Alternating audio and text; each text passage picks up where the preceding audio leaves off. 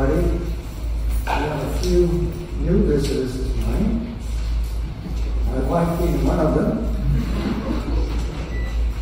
Welcome back, Earl and Linda from Spanish Wells. Good to see you.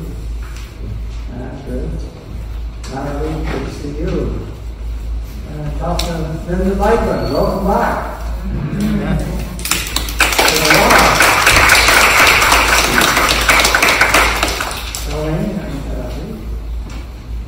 Some of us that I haven't seen, but welcome to the house of the Lord.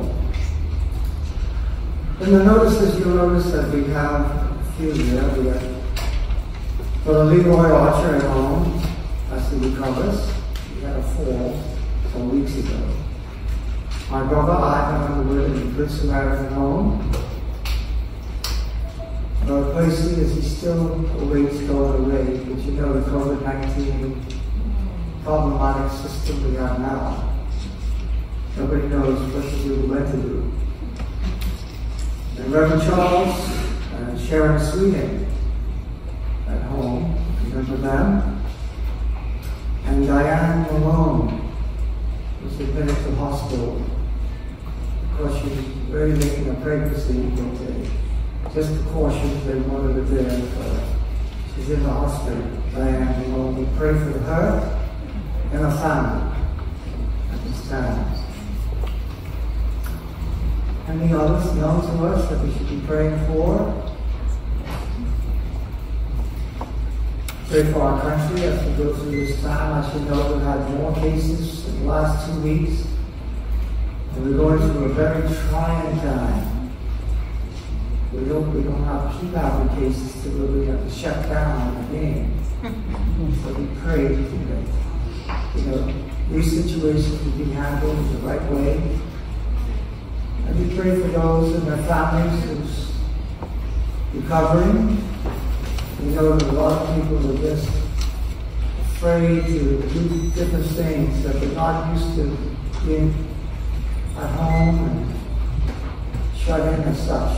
So we pray for our church family. Those who can't come out, we could listen by way of media, WhatsApp and computers, and Facebook, etc.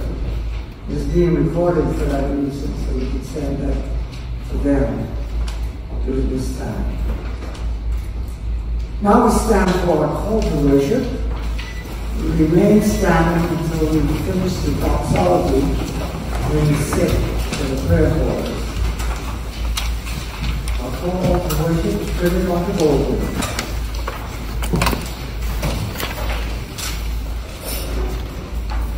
I waited patiently on the Lord. He turned to me and he heard my cry.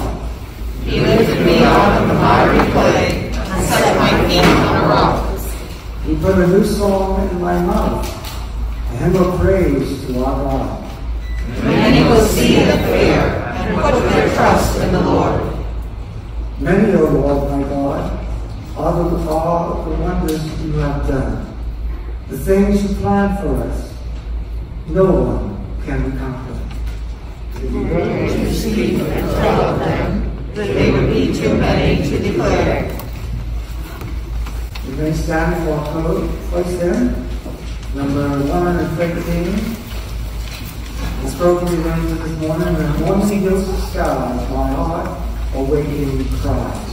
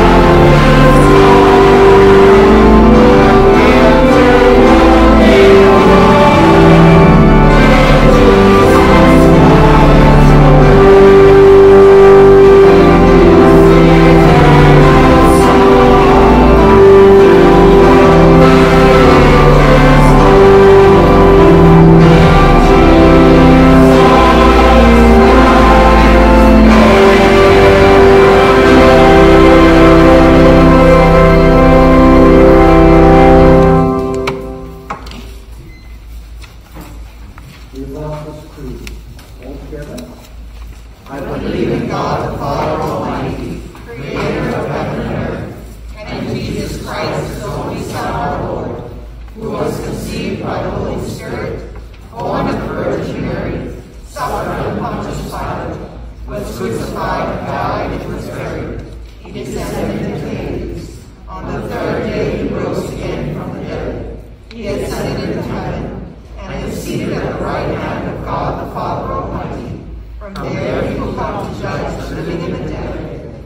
I believe in the Holy Spirit, the Holy Catholic Church, the communion of saints, the forgiveness of sins, the resurrection of the body, and the life everlasting. Amen.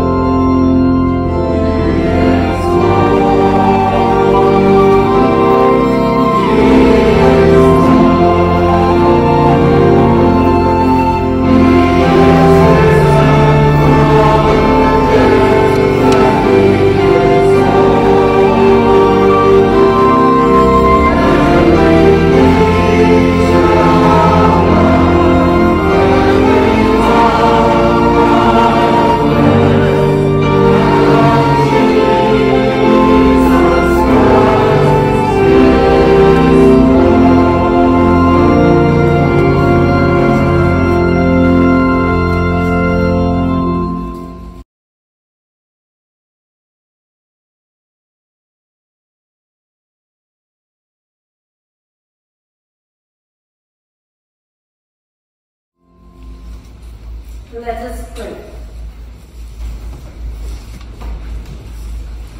I will lift up my eyes to the hills. Where does my help come from? My help comes from the Lord. Heavenly Father, as we come before your presence, we reflect on our lives today. We give you thanks and praise as we worship your holy name. We thank you for this day.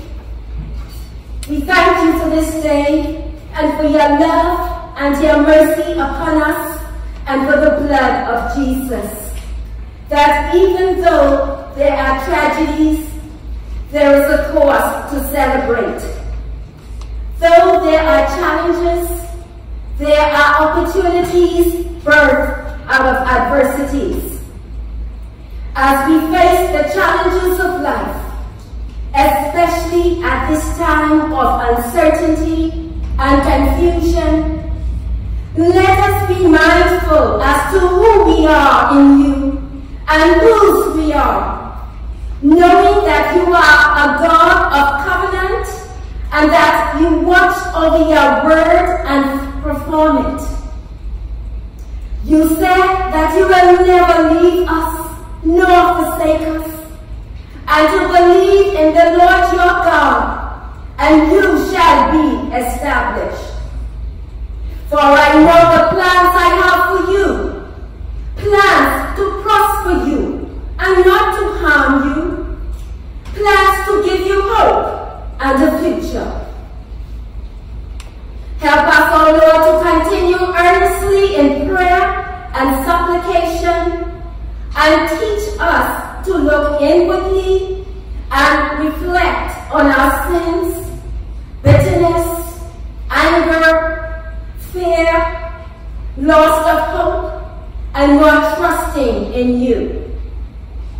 Let us not become weary in doing good, for at the proper time we will reap a harvest if we do not give up.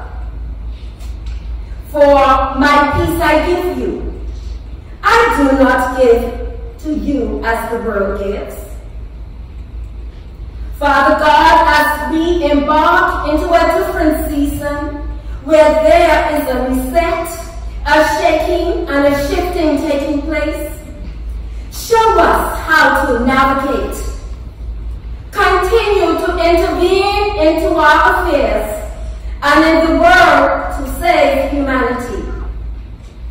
Give our leaders and those in power of influence new strategies to reset and to rebuild a divine economy. Help us, Lord, to show more love for you and for our fellow men, to dig deeper in you, to help bring salvation, restoration, and hope for your people, especially those who are hurting at this time, those who are experiencing brokenness, those going through, those who are in need, and the underprivileged. Help us, Lord, to show compassion and empathy without judging. As most of us continue to press through this difficult time, continue, Lord, to give us a positive attitude and allow the fruits of the Spirit to manifest even in a greater way. Help us to know that adversity will strengthen our resolve and give us courage to face whatever storm may come our way. Draw us closer to you, Lord, so that you will get the glory. And the God of all grace, after you have suffered a little while, will himself restore you and make you strong, firm, and steadfast. Hallelujah. As we pray, Lord, I speak divine protection over each and every one connected to this church family. Every household, every child, our belongings, our businesses, and our jobs in Jesus' name. For you have not given us a spirit of fear, but you have given us a sound mind. Father God, touch your people today in a powerful way. I decree and I declare divine healing to take place, miracles to manifest. I speak deliverance and I speak rejuvenation in the name of Jesus. Let there be a spirit of revival. Break out of our hearts today in Jesus' name. From today, Lord, we will never be the same, and we release the blessing of God and favor upon everyone. Oh God, here today, in Jesus' name, we pray. Amen.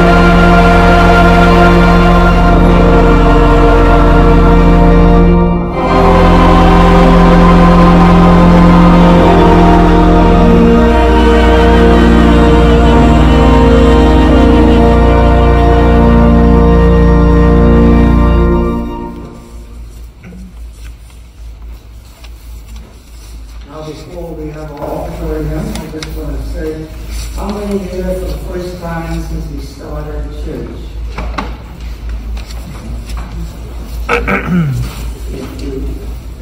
Welcome. It's good to have you. It's good to be here in the Lord's house on the Lord's Day. You know, through all this pandemic, the only thing you can do is really trust. Trust and have faith. And that's what this next song is going to sing on. Offertory hymn. Remains here to stand the last verse. Offertory hymn is simply trusting every day.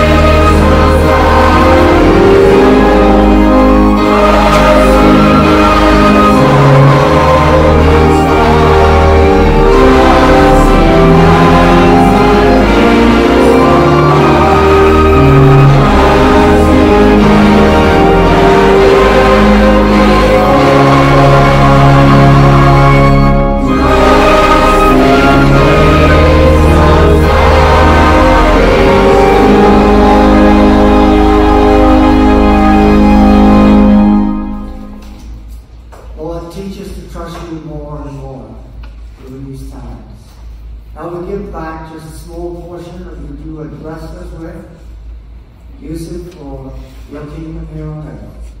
We pray in Christ's name. Amen. Our sister, we are cash comes to read us first scripture lesson.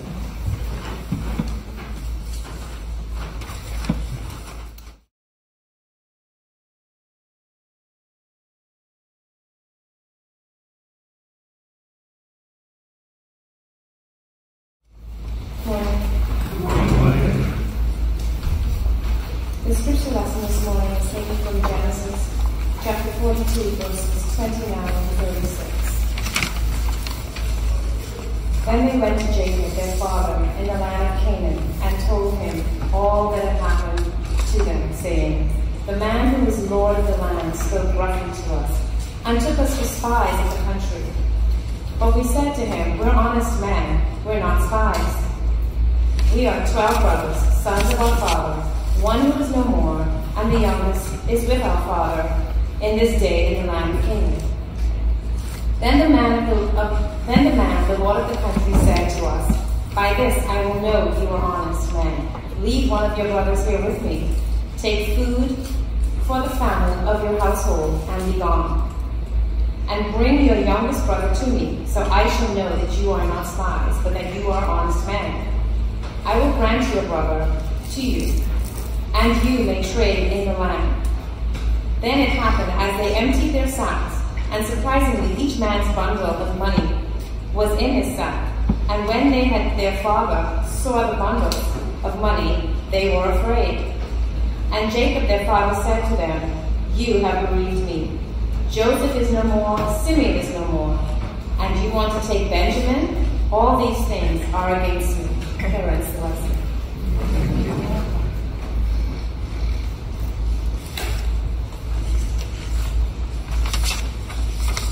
This is the time when we have the Percy here. Give me direction how to read this song. I hope you all know that I am the way, the King of the victory. I am in truth the Lord of all men. Let's sing.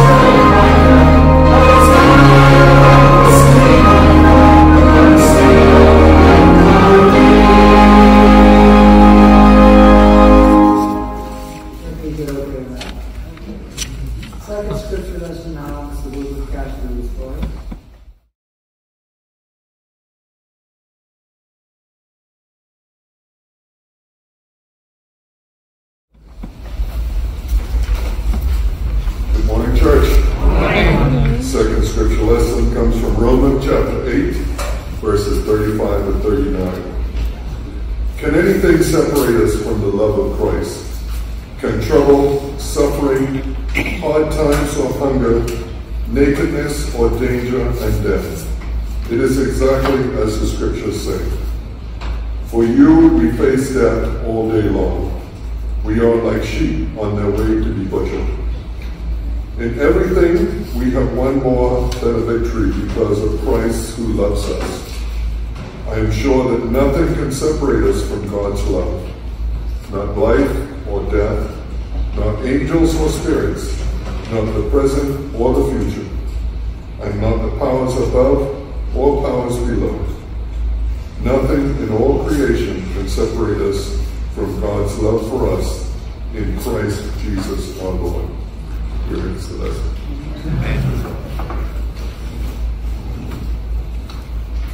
Thank you. I want to thank everybody that participated in the service this morning.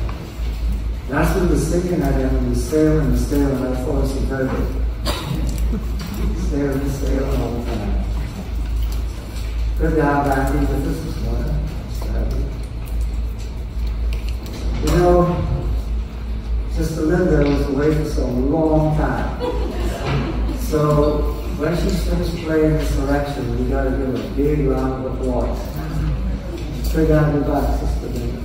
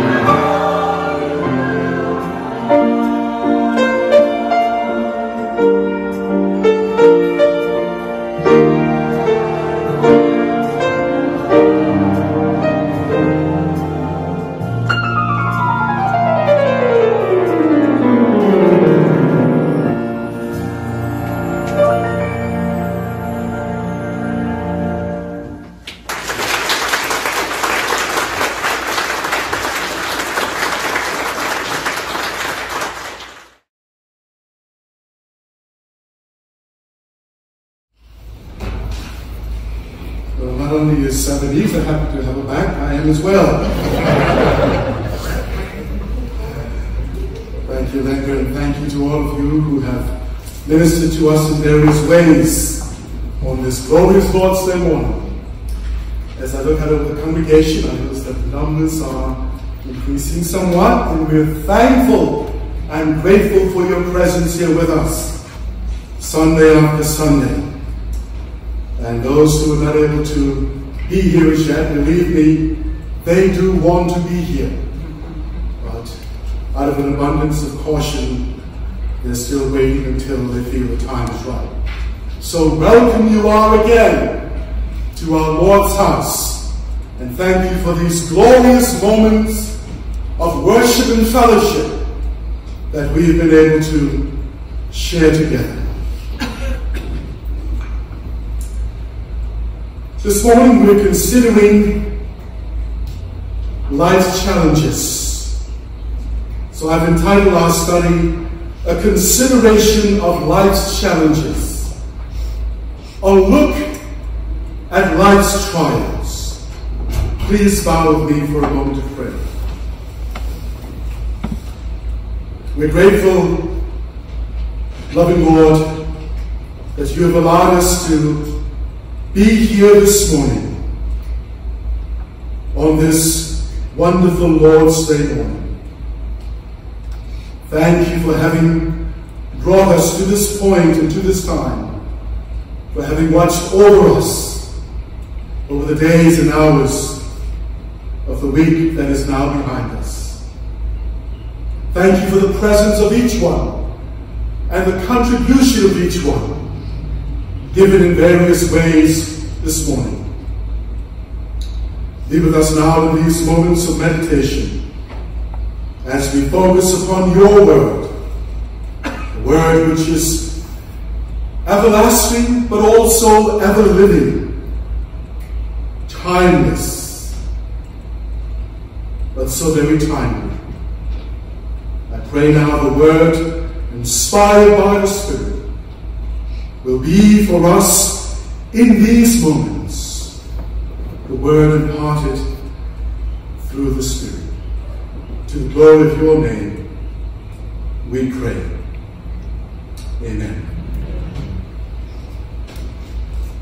In recent conversation with a person facing some challenges, it was said, wouldn't it be wonderful if life were all smooth sailing from our birth to our departure?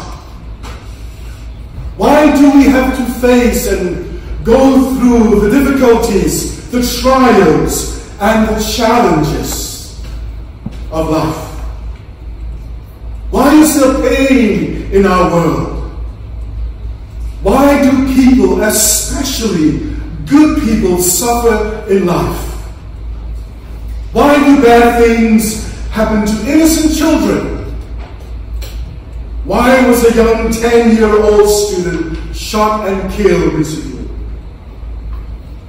Why do natural disasters such as a Dorian happen?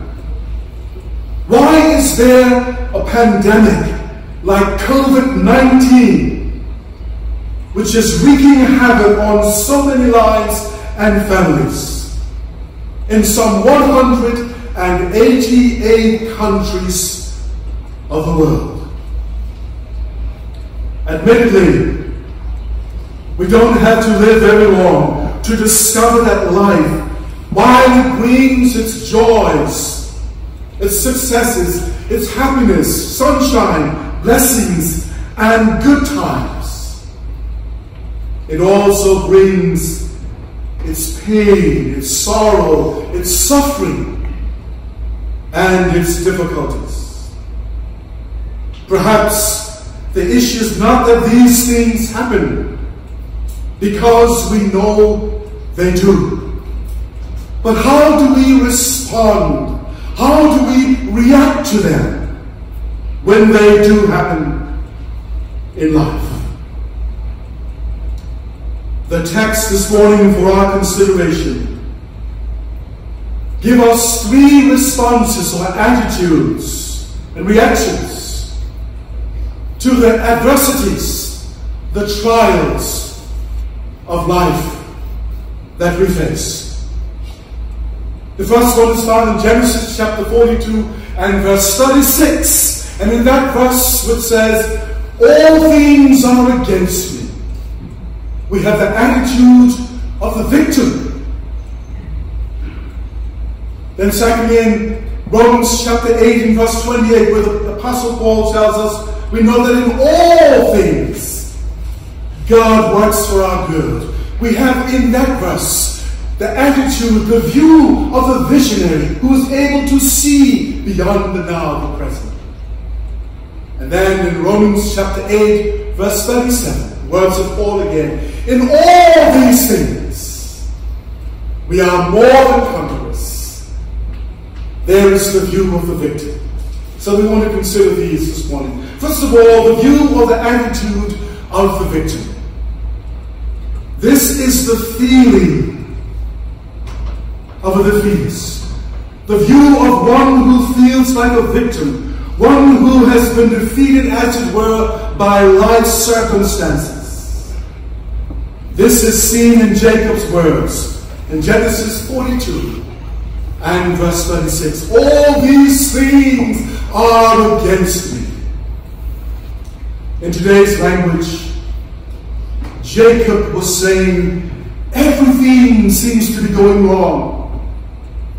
Life is falling apart. The bottom has fallen out. Let's consider the context in which Jacob spoke these words. At this point in Jacob's life, he is facing some heartbreaking, challenging, and changing circumstances.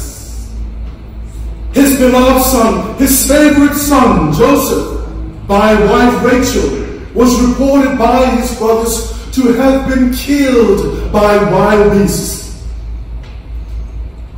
Jacob is deeply bereaved and cannot be consoled. He lamented, my gray hairs will go down to the grave in sorrow and in mourning. In addition to the loss of his son Joseph, as it was reported to him, a terrible famine has now come upon the land, and the land is being ravaged by this famine. He is concerned about the survival of his family because their food stuff is running out. And so he sends his sons down to Egypt to secure food.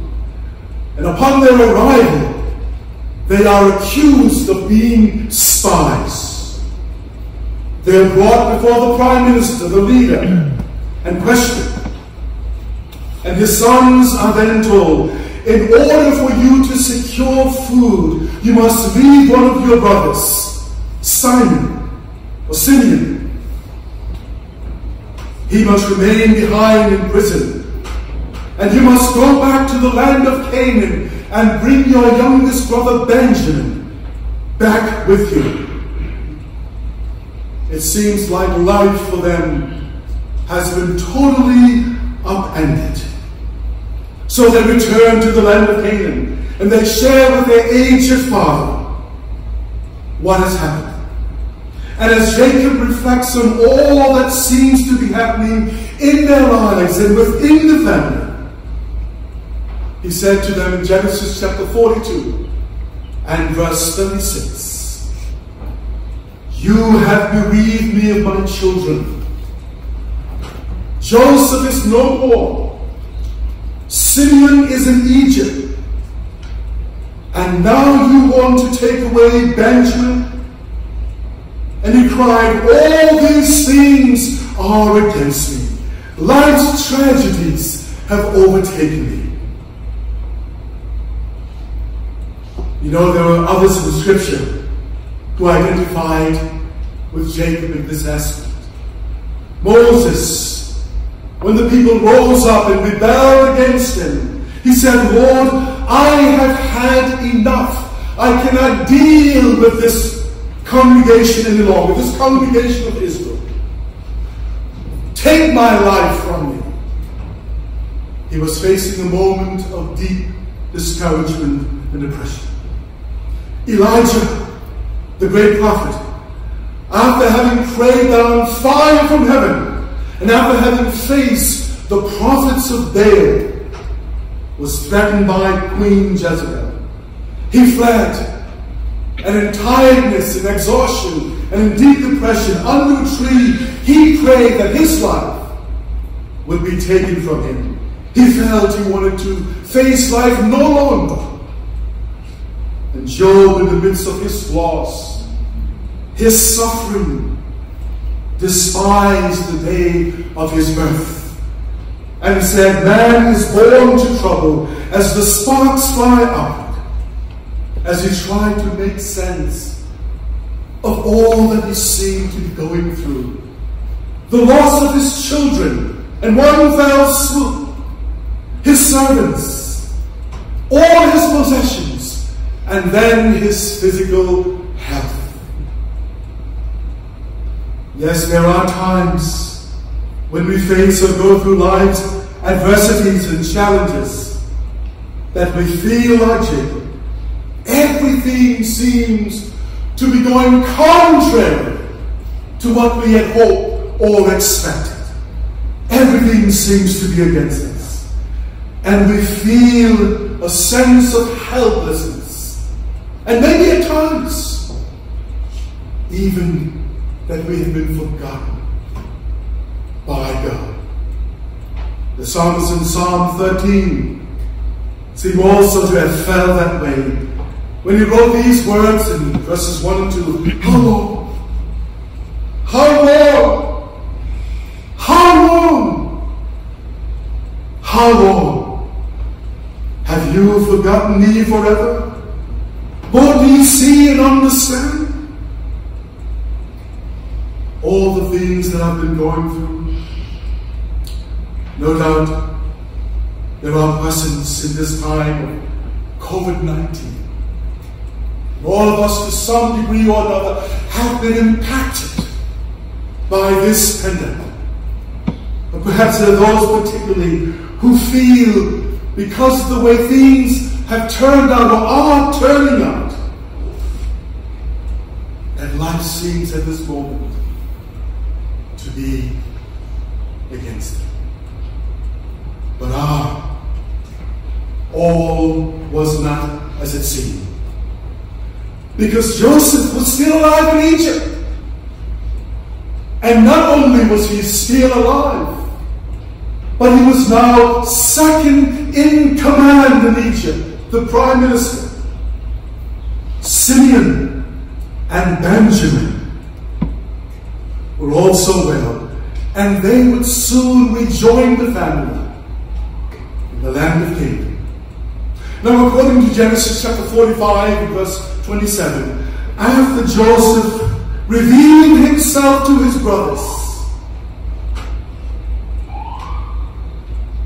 when they returned to the land of Canaan and told their father that Joseph was indeed still alive, and when their father saw all the foods that Joseph had sent back to the land of Canaan, and the card which he had sent to bring the entire family to the land of Egypt, we read that Jacob's spirit revived within him. It's the image of a tree that seems to be wilting and dying, and when some rain comes, it suddenly springs to life again, and it's revived. Jacob's spirit revived when he received the news that his son Joseph was not only alive, but he was in the land of Egypt as the prime minister. And he discovered that even in the most painful and darkest moments of life, God was still at work. And eventually, the light begins to shine through to him. As Paul tells us, at times we see darkly through a glass, But then we shall see and know as we are seen and known. So we see, first of all, the attitude, the view of the victim. All these things are against me. Let's move now to our second point given to us in Romans 8:28. And here we have the view, the attitude of the visionary. In the second text, we have the view of one who's able to see beyond the present, beyond the now. It's a view of confidence and certainty. Romans 8:28, perhaps one of the most often quoted verses in Scripture. And we know that in all things God works for the good of those who love Him and who have been called according to His purpose. The apostle gives us a sense of certainty and confidence. Notice he does not say, we hope, or we think, or we feel that all things will work for good. But we know. And his certainty stems from the one whom he came to know and with whom he had walked for all those many years. Of what is the Apostle Paul certain or sure? That all things work together for good. Now that's an amazing statement. And for many, many years, when I began the Christian ministry, I wouldn't preach on that text. Because there were so many realities in our world and the lives of individuals that this text didn't seem to be borne out. But here he tells us, and we know that all things, and all means all. He doesn't say some things, most things, the good things, the pleasant things, the happy things, the loving things. No, he states all things. Everything that may transpire in our lives, God has a way of turning it around for our good. The negative and the positive. Our trials as well as our triumphs. Our successes and our setbacks. Our mountains as well as our valleys. The painful and the pleasant. Everything that comes our way, God will eventually work for our good. We may not see it at the moment, but He will. Now it's important to notice here that Paul doesn't say all things are good. But he says all things work for our good. Because we know that all things in life are not good. There are some things that cause us to weep, to mourn. There are some things that break our hearts. There are things that are painful and hurtful, distressing, and challenging to our faith. But he tells us that somehow God is able to take all of these things, and when He brings them all together, He is able to make them work for our good. If you take a cake, think of all the ingredients that go into making a beautiful carrot cake or pound cake or whatever cake that you want. If you were to take the ingredients and try and eat them individually, we couldn't stomach them. But when we take them all and put them in a bowl and mix them together and stick them in the oven, after 45, 50 minutes, a beautiful, scrumptious, tasty cake comes out. Because all the ingredients have been mixed together. And they produce a beautiful cake at the end. Joseph, after he went through all that he did, you remember when he revealed himself to his brothers, they tried to flee from his presence, but he said to them, "Come close to me. I'm your brother Joseph." And they gave him these words. He said, "You may have meant it for harm, for evil, but God has turned it around for my good. Because he has sent me before you so that all the lands around Egypt will be provided for during the famine." As we're going through COVID-19 at the moment, it may seem like, wow, how do we get through this? What will the end result be? But I am convinced that through it all, at the end of it all, he will bring the positive from what seems to be so negative, so distressing, so destructive. Behind our eyes, the Weaver stands and works his wonderful will. We leave it all in his all-wise hands and trust his perfect skill. Should mystery enshroud his plan and our short sight be dim, we will not try the whole to scan, but leave each thread to him. All these things are against me. The attitude, the view, the victory.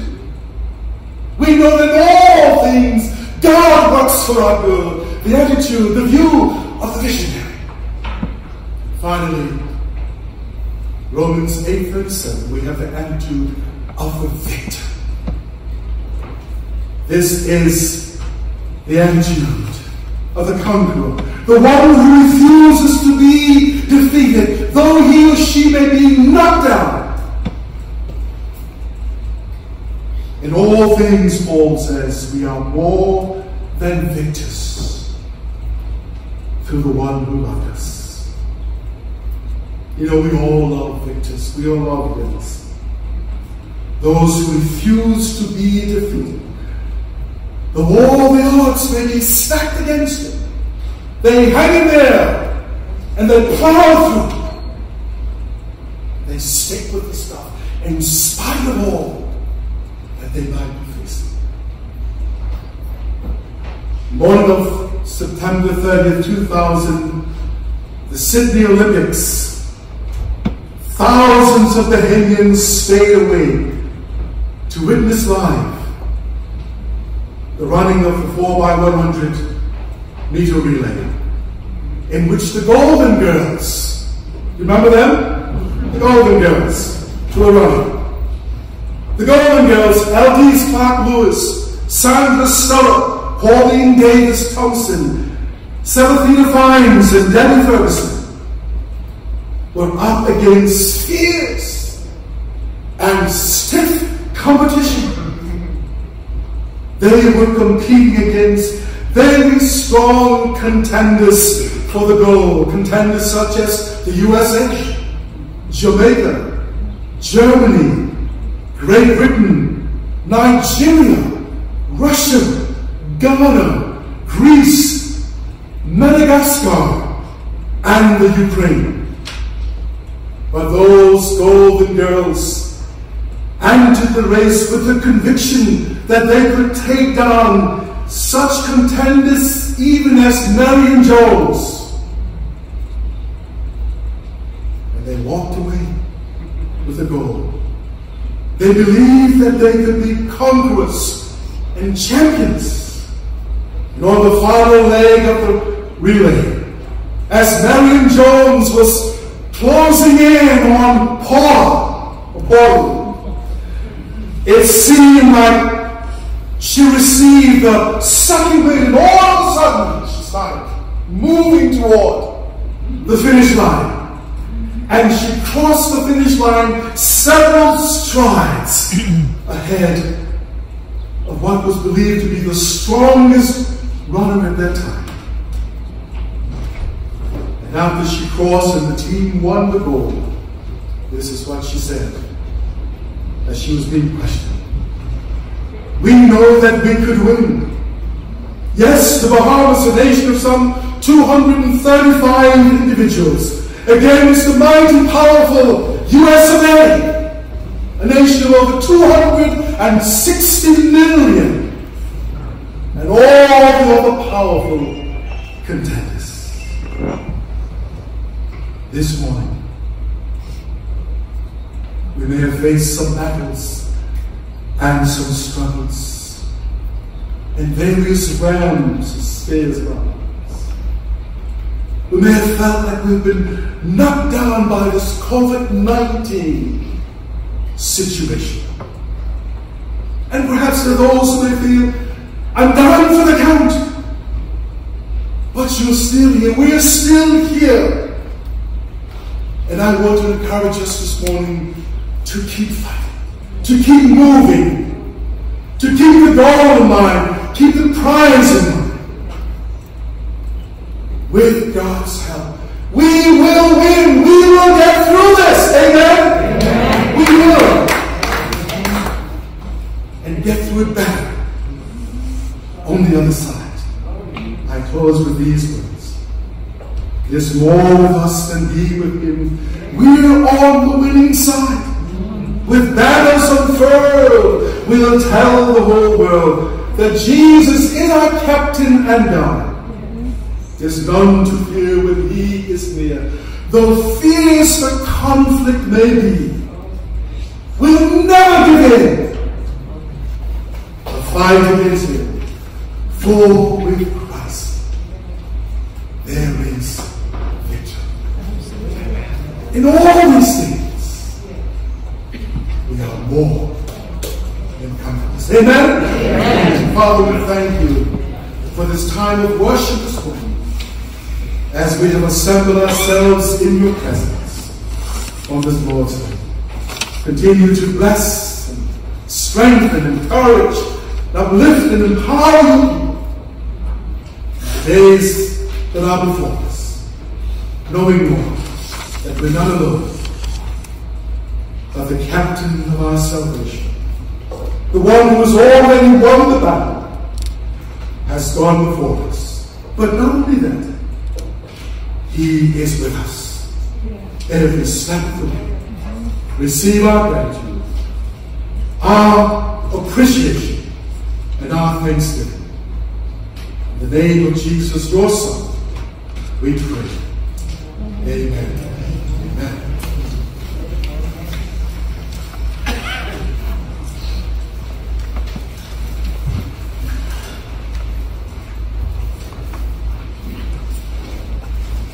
We have been filled. Let's go out and empty ourselves with God's presence. The infinite is 603, but it's 503. 503. God moves in a mysterious way.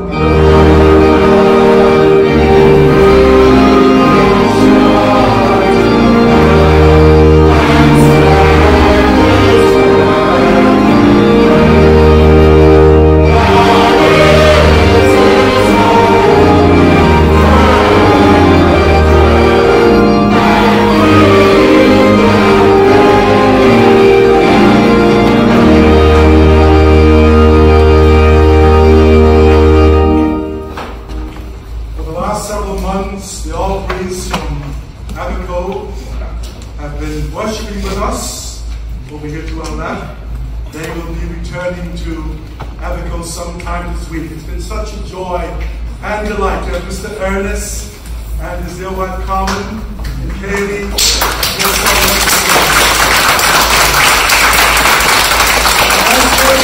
We send them with our Ebenezer prayers and God's richest blessings as they go and try to re-establish themselves there in Abigail. Thank you for having been with us. Let us know that our prayers and love and thoughts. Let's receive the benediction.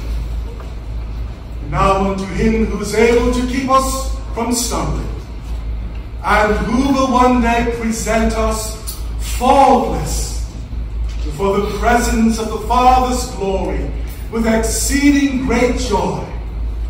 To the only wise God be glory, majesty, dominion, and power, both now and forevermore.